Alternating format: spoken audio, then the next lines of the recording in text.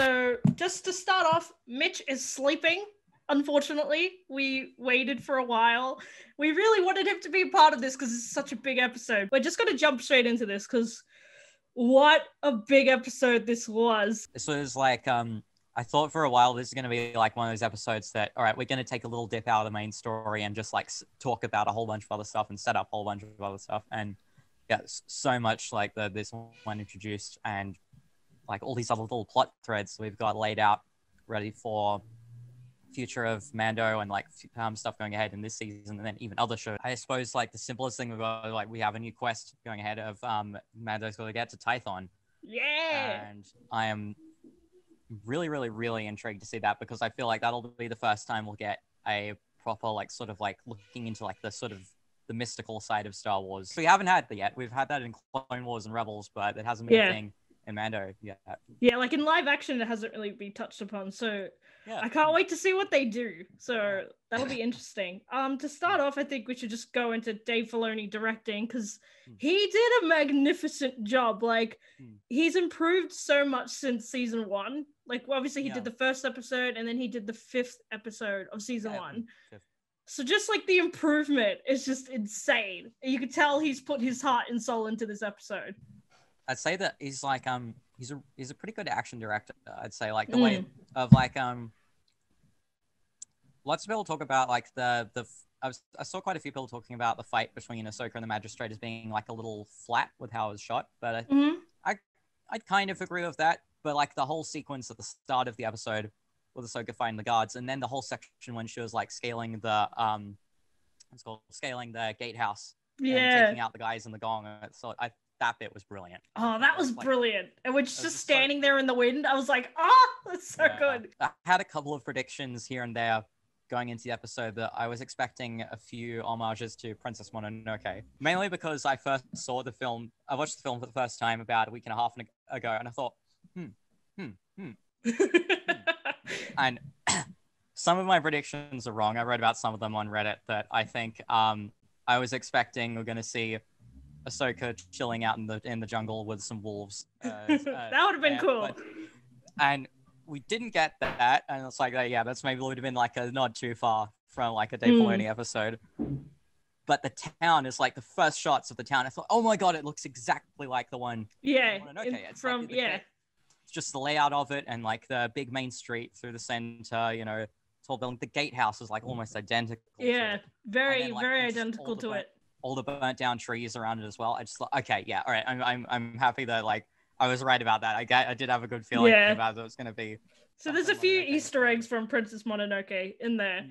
And even just the scene, even though I don't think, I can't remember because that was a long time since I've watched Princess Mononoke, but like even with the moon behind Ahsoka, I was like, that gives me those Studio Ghibli like feels as well. That was such a beautiful shot with just her holding the baby and the moon's just like circling them. Oh, so beautiful. And even the rooftop running as well. Rooftop running, that was amazing. And even just that scene where like, you know, like they're sneaking around and she's on the roof trying to like kill them all like one by one. That gave me such Clone War vibes, like in Coruscant, the underground areas, or even just other episodes. Such like Clone War feels. And then that moment where she like gets the double lightsaber, that's my favorite shot from the entire episode. Just beautiful, just so nice.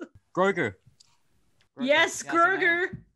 He has a name. He's no longer Baby Yoda. It's such a cute name. And even just, dude, the fact that he grew up on Coruscant. I know, like, yeah. It was just like, what? Yeah. So he was there for like everything. So he was like obviously and probably trained by like Jedis that we know. Probably we'll never know who trained him, but we obviously get like an idea that he was trained by people that we know, that he knows people we know too, and that he was there when Anakin was like on his way to kill the younglings. It's just, it hits too close to home. It's just too much. But I wonder who took him away. Yeah, I think that's probably something that I think we'll definitely learn about later on in the show, because I hope so. I hope they don't just leave it. I want to find out. Because I suppose like just looking at it from like a filmmaking perspective, that's a question for the show rather than a question for the lore. Is the thing of like, okay, who was it that took him away? Because like that's someone who's going to know that's probably the person who'll know the most about his past in the whole galaxy. So, you know, that's someone that, like, I think will definitely turn up at some point later on in Mando. I hope so. I think it's because I always had the inkling that, like, whatever kind of backstory Grogu was going to have, either it wouldn't really be that important to the main plot, or it'd just be something simple as, because I'd always just assumed as something like he's from whatever his species' homeworld is. Exactly, some kind of poacher or somebody just, like, you know, kidnapped and took him away, was going to, like, sort of, like, auction him off at, like, a, you know, like, exotic pets or something. Exactly, because, like, obviously it said that he hid his force powers away, and the first time he showed them probably was when he saved Din from the Mudhorn. Yeah. So it just shows that he has a lot of trust in Din as well when he did that as well. But also, someone said it, and I don't think this is gonna happen. And I think it's just too on the nose that he's related to Yoda, maybe. Yeah, I've seen a lot of people talking about Yaddle on Twitter recently. Yaddle is the other member of Yoda's species, only other one we've seen aside from Yoda and Grogu. It was as a member of the Jedi Council and the Phantom Menace. And it's been pointed out that in Legends it was said that she died between the Phantom Menace and Attack of the Clones. We don't know anything about what happened to her in the canon. I think that she's Grogu's mother. Ooh. Yoda isn't the father. He might be, like, because, I mean, for one thing, he's, like, you know, 870 or whatever, and she's only something like 250 as well. So, like, she's sort of like, you know, young mother, you know, it's like Jedi, you know, came to Coruscant, possibly pregnant at the time, had Grogu, and then decided, well, we'll raise the baby at the temple. You know, he'll just be, like, among the other children here. Yeah, because I was thinking, like, if it is Yoda's child, then that spins everything that he ever taught, like, not to have attachments and all that stuff. Like, I feel like that's too much of a betrayal, and they wouldn't put that, for example, in, I think, The Mandalorian. I think that they would, if that was to happen, a moment like that, I think, would be, like, in the movies, and it would be for someone like maybe Luke. If Luke ever saw that, he would probably be so angry because of the attachment thing and all that stuff. But I don't think so. So I definitely think he's not the father.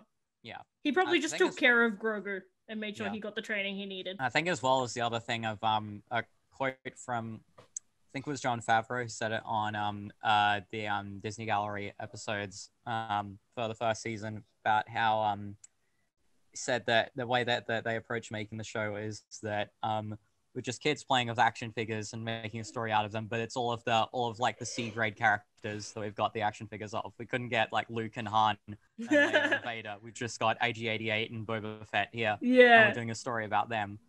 And so I think that reason, if they're gonna, like, explore more about if they're going to explore more about either of them, Yoda or Yaddle, it'll be Yaddle, I think. I think so, yeah. I hope so. Character. Exactly. And, like, we don't have too much on her. She's a blank slate, so they can do more with her, is the thing. Yeah. Whereas, you know... And then, also, it's like, we've got a mystery that needs to be solved in the canon of, like, why is it that she disappeared between Phantom Menace and Attack of the Clones, you know? Ooh, that'll be interesting. Hopefully that does get addressed, maybe. If, like, Grogu ever gets his memory back. And we'll see, like, who maybe took him away and, like, saved him. That'll be very interesting. Oh, there's so much information we need now. It's like, we got one answer, but now we have, like, 20 more questions. It's just, we're left on our toes, which is good. So we talk about guest stars in this episode. Oh, yes, let's do that. So, talk about Rosario Dawson a little bit, but, yeah, first of all, we had, now, what's her name? I just want to double check her name. Diana Lee Inosanto was the magistrate. So, she's a actor and stunt performer, and it's like most of her credits are as stunt trainer on a bunch of different films. Yeah, like, and you told me, and that surprised me when you told me that she's Bruce Lee's goddaughter. Yeah. Which is incredible. That's why I was like, she looks familiar. And she's been in a few movies I've watched, so that's why I was like, yeah, I've seen her before. Because I think it's something that her father was, like, one of his main students. Ooh. So, like, he taught her father and, like, was, like, a good friends with her father. Wow. And then and then I'm guessing she would have learned from him. Yeah. And then Oh wow, she was amazing. Oh, I would yeah. have liked to see more fight, like if the fight scene was longer, if we got to see more like cool tricks. But either way, I felt like her character was just, she kept oozing this tension throughout the whole Yeah. thing. You didn't know what she was going to do. I loved it, and she was just very, very good actress in this episode. I think I was really surprised that that they had Ahsoka turn up right off the bat. Dude, I thought that was I was just like, oh yeah, we're gonna warm in. We're not gonna see her until like mid episode, and just boom, she's there in the first few seconds. That was insane. I was just not ready for it. The only thing I think was like could have been done a little bit better about that scene is like I was expecting, and maybe it's just because I just generally really like these shots when I'm watching like different films and TV shows. So I always like a good reveal shot of like when a character's introduced, when there's like this big shot of like getting to okay, here they are. This is this character, and then now back to the action sort of thing. Yeah. With Ahsoka, we didn't really get that. It's sort of just like, okay, you see like most of her face just like in this one shot when she's taking it out of guard. Yeah. Like it would have been cool, like if we just saw like either the back of her or the side of her, and then it moved on. She kept fighting, and then her big reveal was when she was facing off the magistrate at the very end. Like that would have been cool. But anyway, it was still awesome. Either way, like, it was just like, we've been waiting for this moment for so long. We've been talking about it so much, so just it's so exciting. So yeah, Rosario. It's like I really liked that because I'd heard lots of people like a bunch of different rumors about like what her appearance in the show could be like, whether it'd be more inspired by Clone Wars or anything else. I saw there was some people that was like, falsely claiming that she was going to have a blue lightsabers in the show. That would have been that wouldn't have made sense though, because she abandoned them. So it's like, why would she have blue lightsabers? There's I really liked one thing they did. I was thinking, okay, so I've always described the way they do like sort of any references to extended canon in Mando as it's like. And you could watch it either having just seen the movies or having not seen any Star Wars and still sort of understand everything, because the way they present Din as a character is basically everything we need to know about him we learn in the first episode of the first season, let alone just through the season. It's like even not knowing he was rescued, even not seeing the final flashback of him being rescued by the Watch, it's like it doesn't matter. We learned that in the first episode that he was brought into them, he's like, that sort of thing. And so because he's so sheltered from the larger galaxy, then the audience gets to experience all of these other characters, which exactly have history in the universe, but he doesn't know that. And so I remember thinking, all right, there's as well known as Ahsoka is, that she's still going to be like a bit of a bombshell being dropped on quite a few of the more casual fans, especially like Anakin's Padawan. It's like there's so many people are going to go, wait, what? I know. But I really liked how they did it. It's never suggested like you would need to know more about her to understand the episode. She could just be just another Jedi. Exactly. Jedi that he finds. She references Anakin directly. Yeah, but vaguely. So it's like, but the audience doesn't. The general audience doesn't need to. Doesn't know the name. That. Know, if you know, you know. But if you don't know, then you're not left out. Oh yeah, I do want to go back for the mention that Ahsoka made of Anakin. Do you reckon she knows he's dead? That's a good question, actually. Because I was thinking about that. I was like, I'm not sure if she'll know. Yeah. I think she definitely would have sensed it. Yeah, I was thinking maybe, because I was like, maybe she didn't cut all connection off to him. Yeah, hopefully. Because I mean, remember just how she reacted when he turned to the dark side in in Clone Wars. So she definitely would have sensed something. I think. We saw it in Rebels too. That emotional. They did that beautifully. Yeah, but yeah, in the end, I really liked how how closely they had the way she was portrayed as like in line with everything that was set up through the end of Rebels. Yeah. Really nice. Like her cloak as well, which is like that's her cloak. Yeah. Rebels at the end, but it's I think like I had a lot of theories about what the situation was going to be with like Ezra and Thrawn. as something Yeah. that because last we saw Ahsoka was it's at the end of Rebels, which is set shortly after Return of the Jedi. Empire's fallen or on the way to falling. Sabine and Ahsoka meet up. They're going to go and try and look for where Ezra and Thrawn have gone to. Yeah. I was going to bring up Ezra later too. That this way they're going to go. This story is like, this is sort of after that. They've done that. This has all happened. They've found them or whatever. And then this is now a few years later. Ahsoka sort of just like retired to like a quiet life on this jungle planet. Yeah. But it was like, honestly, really, really interesting to see that. Okay, I think this is going to be like a big thing. This is going to be a big story. I feel of like the fact that she's still. This is 5 years after that, and she's still looking for him. Like Ezra and Thrawn have both been missing for 10 years. At this point, and 10 years out in the unknown regions, and like I think they've definitely got big plans for. Oh, definitely. For where they're going to go with this arc. Yeah, but I saw someone pointing out on I think it was on Star Wars Leaks, not speculation, but someone pointed out a thing that there's the insignia that they have for the 7th Imperial Fleet, which is like Thrawn's main fleet from Rebels and from the novels. Ooh. That insignia is on the side of the HK-87 droids on their heads. Oh, like, okay, cool. I didn't know that.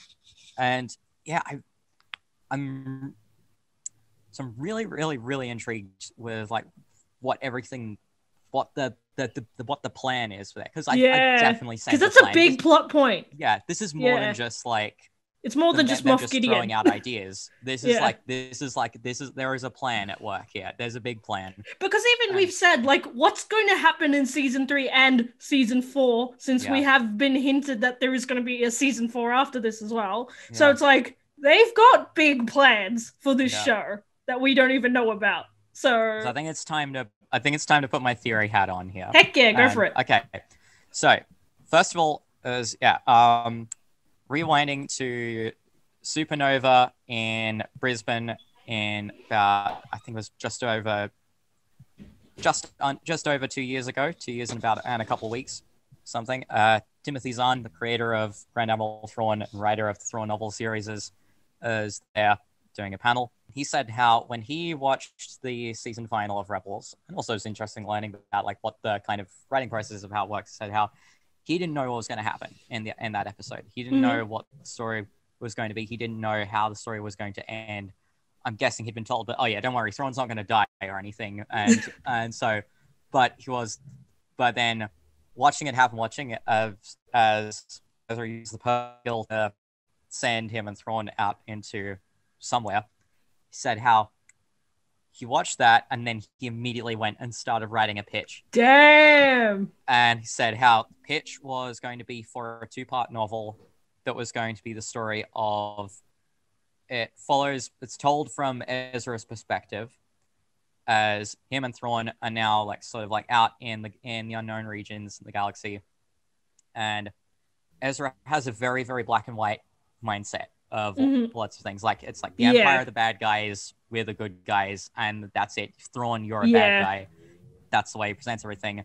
And the story was going to be all about the two of them having to form an unlikely alliance, and him learning more about the sort of gray areas of like that would be like interesting. Allies of enemies, and how some evils can be necessary evils and versus far worse ones. Yeah. And also it's going to be more about Thrawn learning a little bit more about like sort of becoming more of a good guy, learning more about the sort of like the Jedi side of things and so on, because there's a threat that was set up way back in the first Thrawn novel from the new canon Thrawn novels from, I think it was 2014 or 2016. It was unnamed at that point, but they're called the Grisk or the Grisk. Grisks. Grisks are an alien race from outside the galaxy that maraud around the unknown regions and are major enemies of the Chiss, Thrawn's people.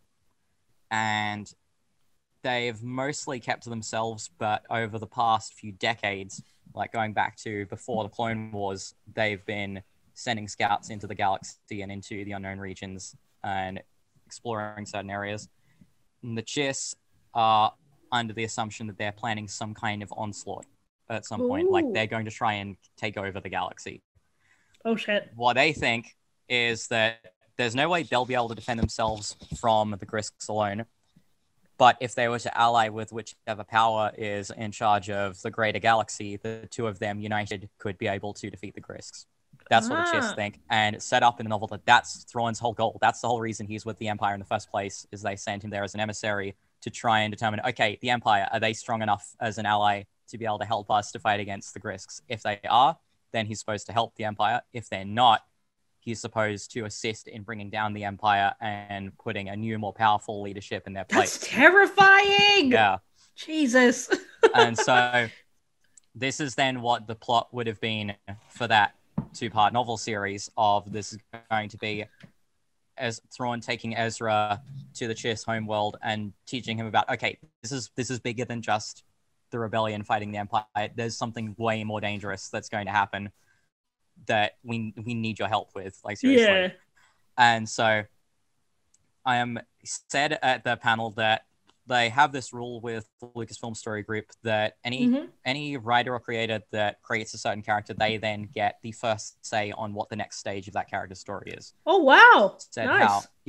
So he said that he basically can kind of do whatever he wants with Thrawn within the context of, like, the greater narrative and so on. If, like, the story group says, yeah, that'll work within any other things we have planned. Ooh. But he can't do anything with Ezra at the moment because that stage of what happens after Rebels with Ezra is up to Dave. Yeah, fair enough. Only a few weeks after the panel, the third novel in, like, the original, like, sort of first trilogy of Modern Thrawn books was announced. I'm guessing Tim had already been writing it at that point. But then one that released earlier this year is one that's part of a 3-part series back when Thrawn was with the Chiss before he joined the Empire, all about when they first learned about everything that was going on with the Grisks. This one's set before the Clone Wars. Oh. And this one is all about setting up, like, more world building about, okay, introducing all the players of, like, how the Chiss society works, introducing a little more about the Grisks. And it's the thing that I remember reading the second Thrawn book, which is really, really interesting one. It's like, it's set during the Clone Wars, actually. And it's about... I should go read it. Yeah, I can mail it to you if you want. It's like, I've got a copy. But, like, it's actually about Thrawn and Anakin. And how... I want to read it. Yeah. So, yeah, the premise is that during the Clone War, there was, like, this one time where something happened. Padme was out on this, like, investigative mission, ended up getting kidnapped by this one separatist group that's out there. Anakin was going to look for her and then bumped into Thrawn. The two of them then ended up working together to rescue her. Damn. This is then intercut with a story set in the present day of Thrawn and Vader on an assignment together at Palpatine's request. Oh, what? Oh, yeah, that's kind of like that mirror image that you sent me. That, like, it's like, yeah. Oh, is that's the one with the cover, right? Yeah. I'll pop it up here, guys, because Alex and Mitch showed me this ages ago, and I was like, this is amazing. So, now I want to read it. Alliances, it's called.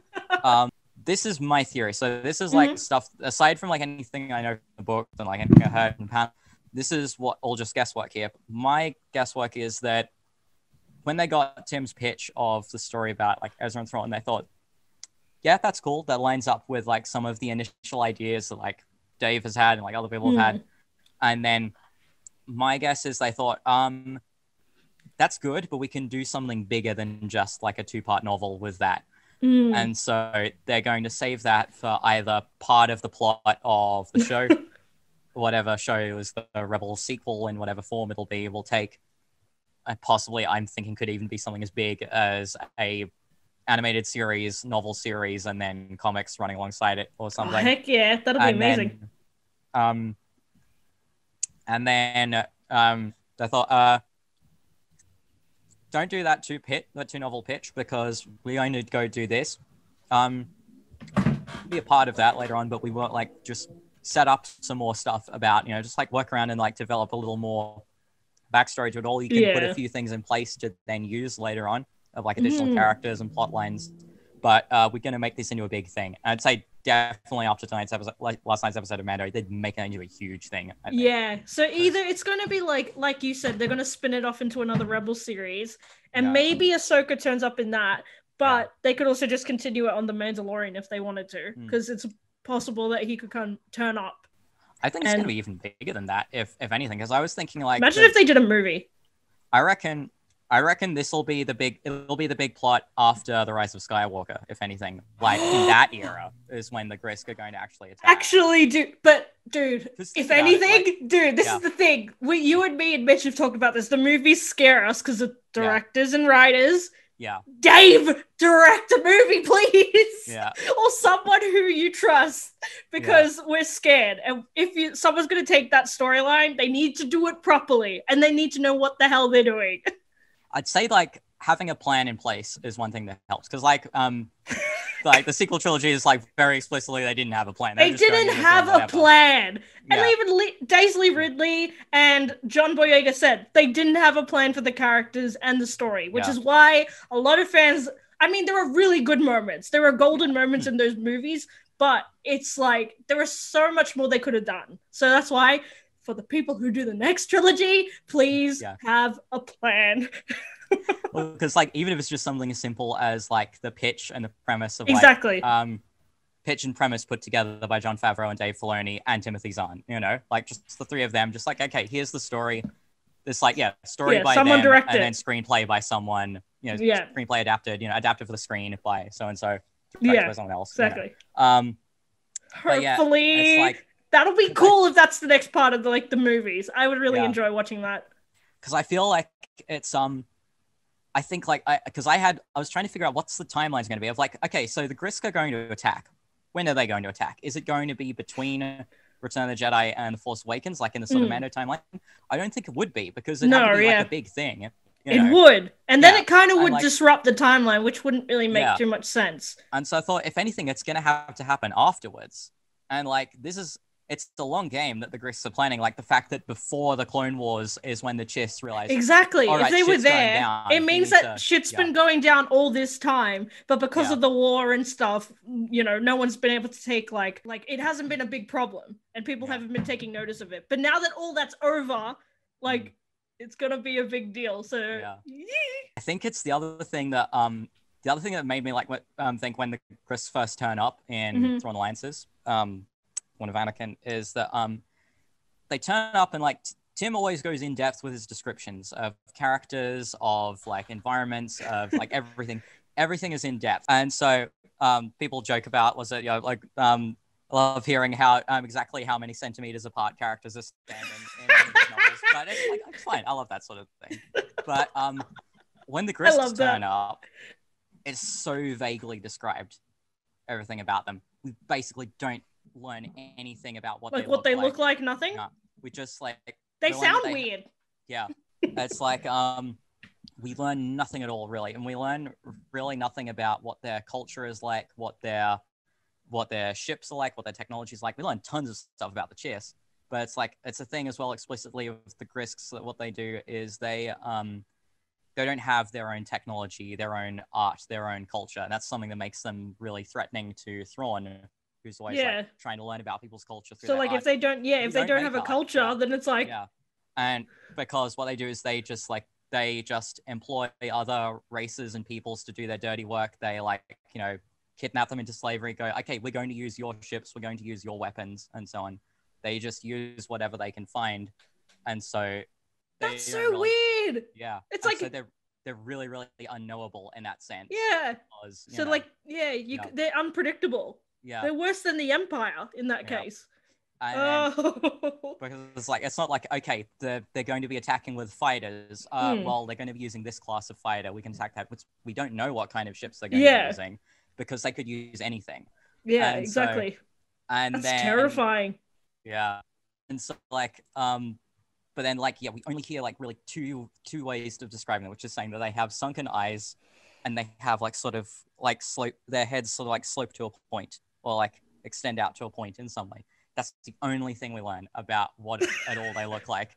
And I thought, all right, this has been kept deliberately vague because they know that an art department is going to be making like either animated like someone has to, like it's coming. Yeah.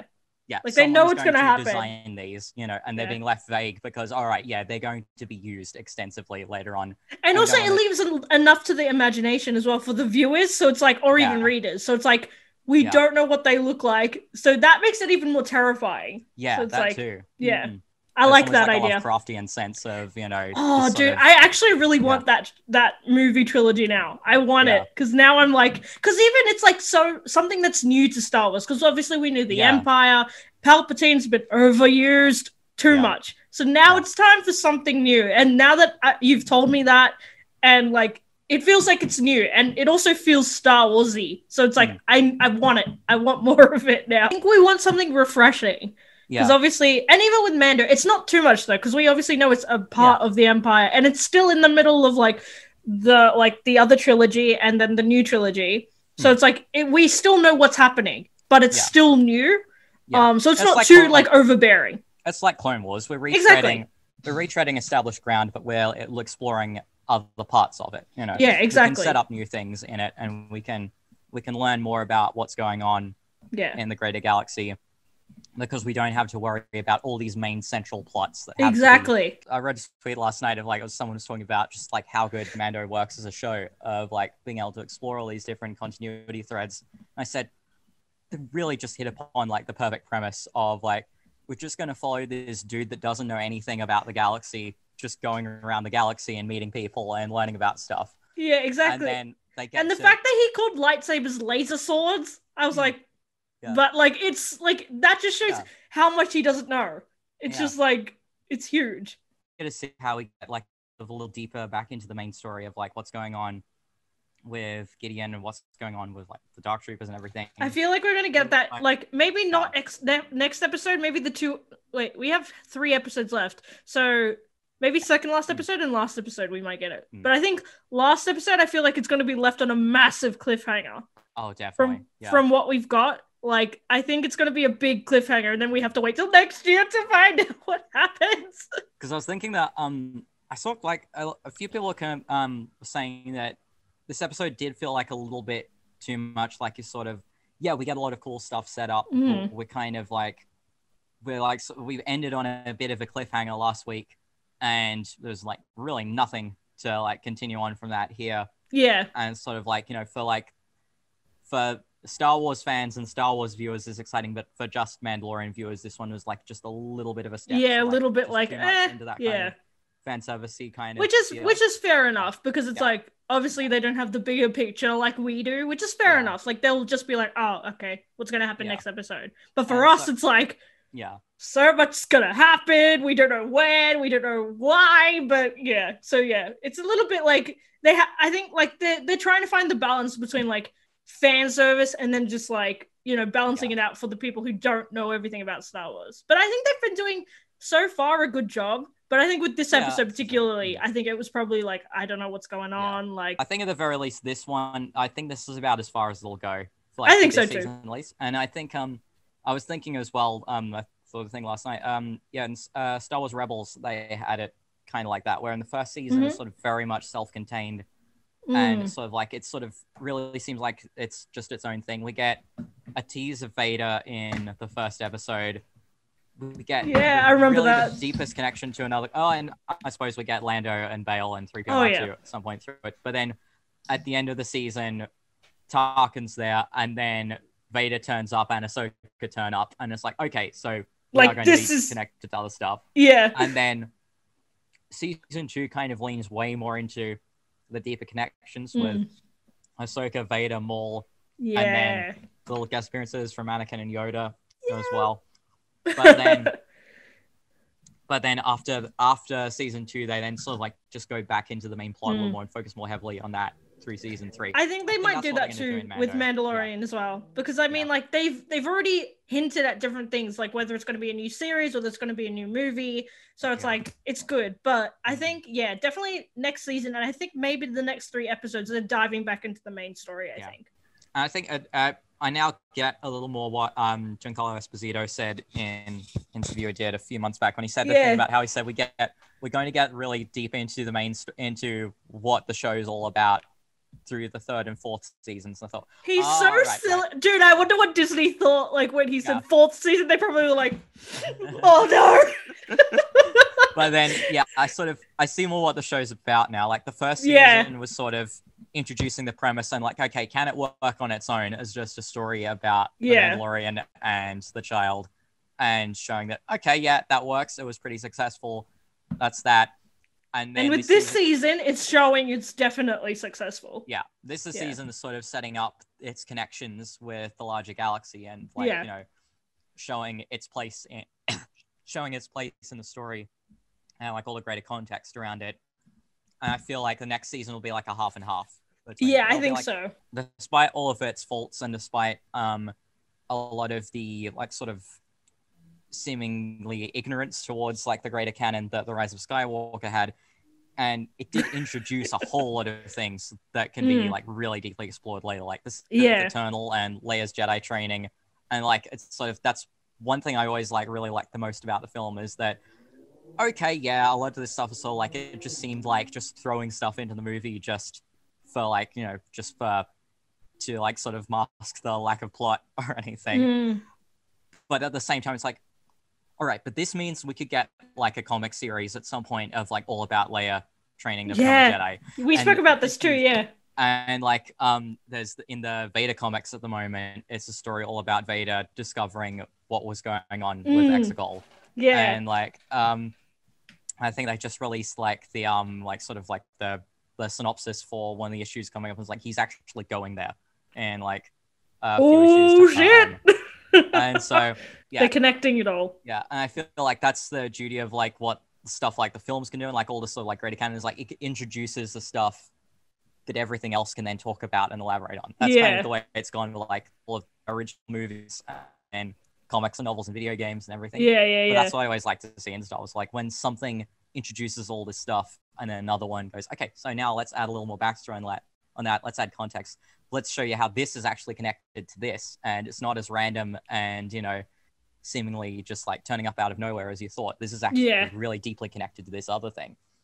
And I'm intrigued to see them do a little more of that in Mando, hopefully through the third season. I think so. I think definitely, possibly in the next, either maybe not next episode, well maybe, but maybe the last two episodes get back deep dive into like the main story. Not sure about what the next episode is, but we can talk about that in a bit. But like I definitely think they're gonna just deep dive into like what the main story is for Mandalorian this last few episodes and next season, and obviously season 4, which has been hinted at and probably is going to happen with the amazing success it's happened already. Definitely. It's definitely going to happen.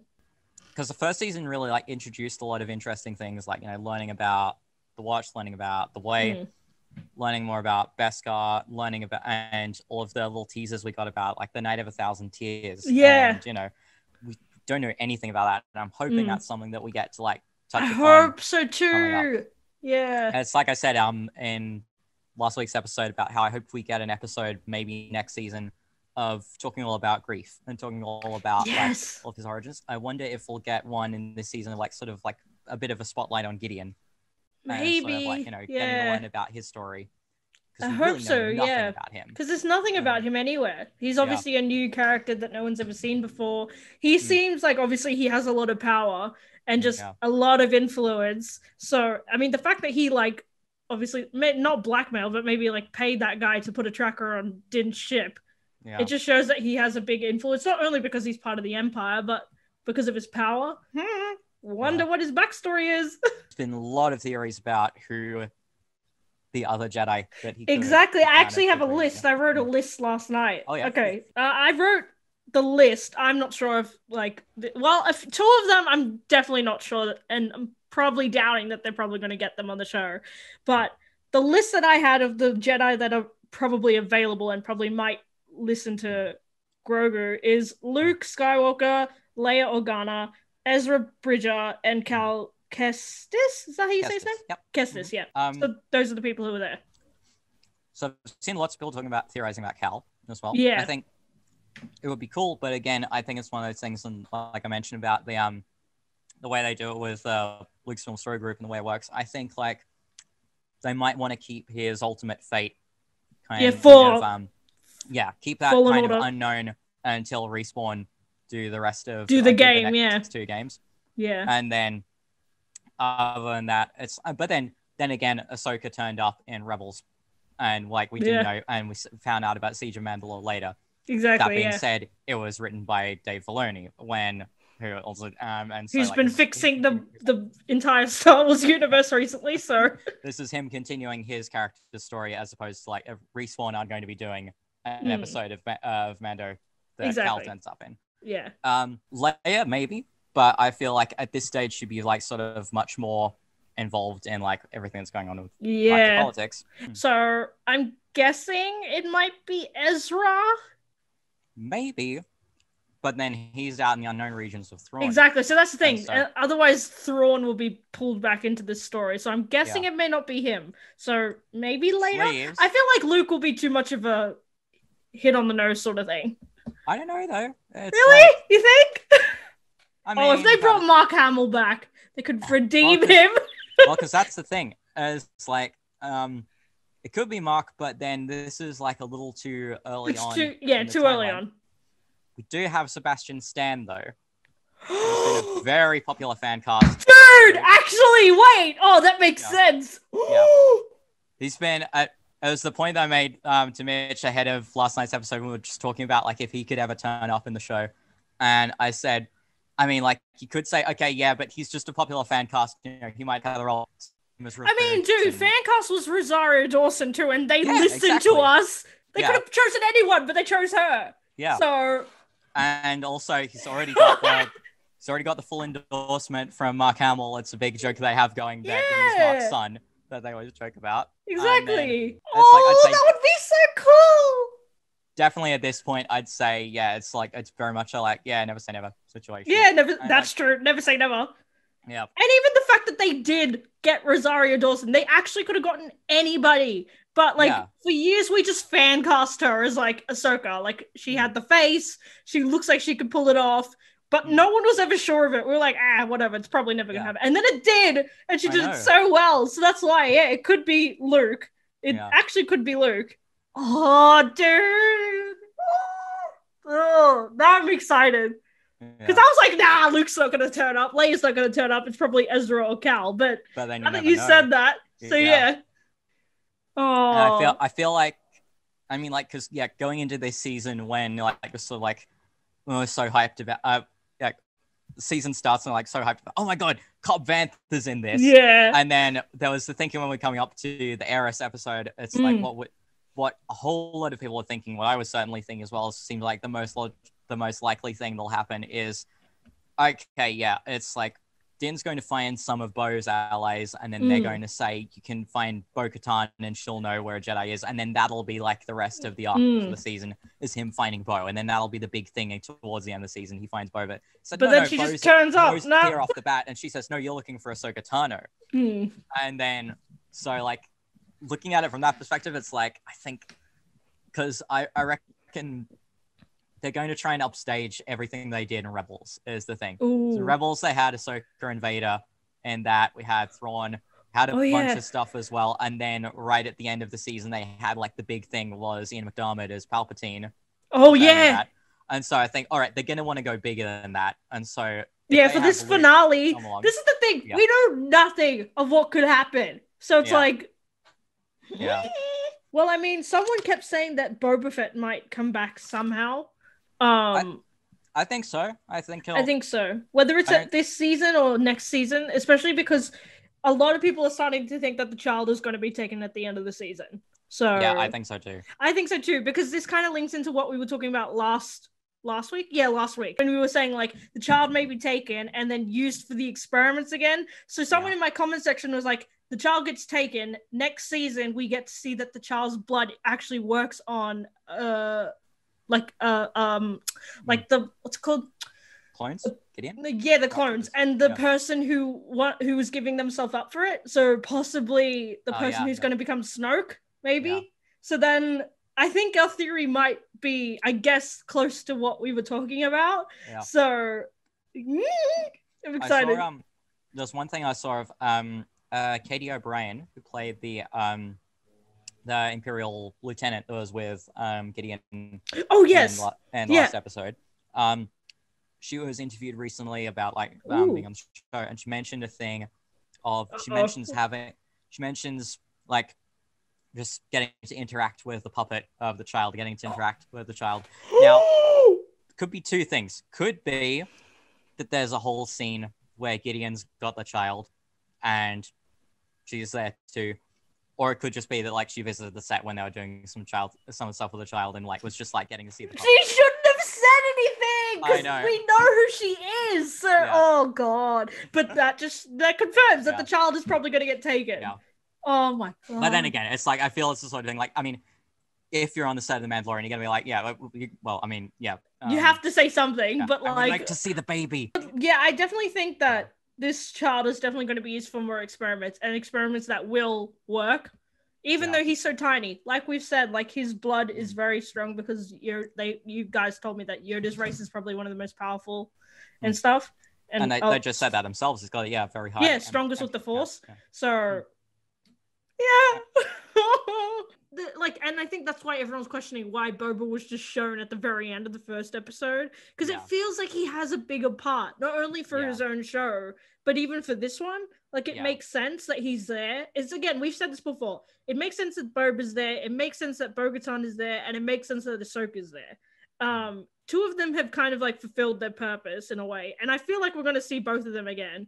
But with Boba Fett, I feel like we need a bit more from him. Yeah. Just to see a bit more.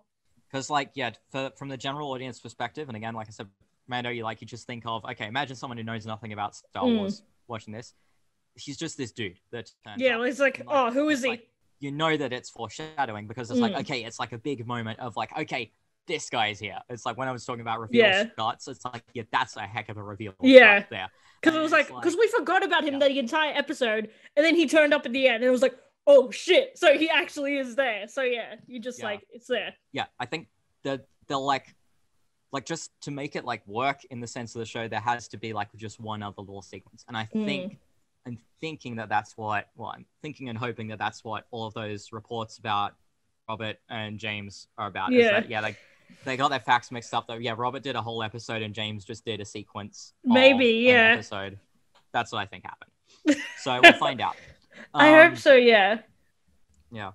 But it's like, it all lines up. It all kind of makes sense. It's like, and it also, I suppose, is another thing of like, I thought, okay, so the film that James was going to direct was called off from shooting right now. And he said, instead, I'm just going to be writing a screenplay instead. I thought, well, you don't have any other projects lined up to direct, do you, James? Because directing and shooting a film and writing a screenplay are kind of different things. Yeah. You know?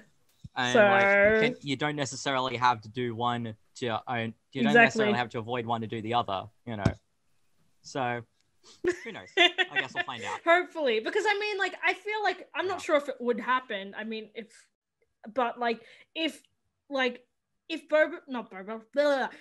Grogu is captured at the end of this season. Like, if it is Boba Fett who goes after him, like, he may, like, obviously he probably has means to get off Tatooine and all that stuff. So it's like, does he get paid by the Empire to go and, like, well, by Gideon, to go and get Grogu? Because obviously with the tracker, it means he can also go and find him. So, I'm nervous. But yeah. But it also might be Gideon who goes after Din, and we see the Darksaber again. So I feel like I just thought of something then that I hadn't thought of before. Like the idea of Boba would want to go after Din because Din still got his armor. Exactly. We don't know where the armor went, so it's obviously still on the ship. Yeah, we've had like just another like sort of hammering home of like just a little bit of a theme in the show so far. Of Beskar should belong to a Mandalorian. It's like exactly. Gets so repeated quite a lot.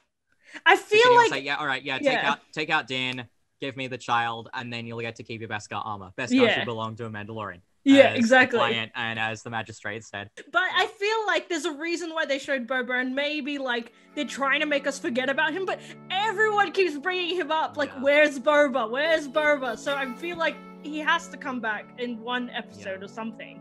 So I'm keeping my fingers crossed because I do want to see more of Boba. So thank you everybody for watching. I hope you guys enjoyed this episode of The Aftermath. May the Force be with you, and this is the way.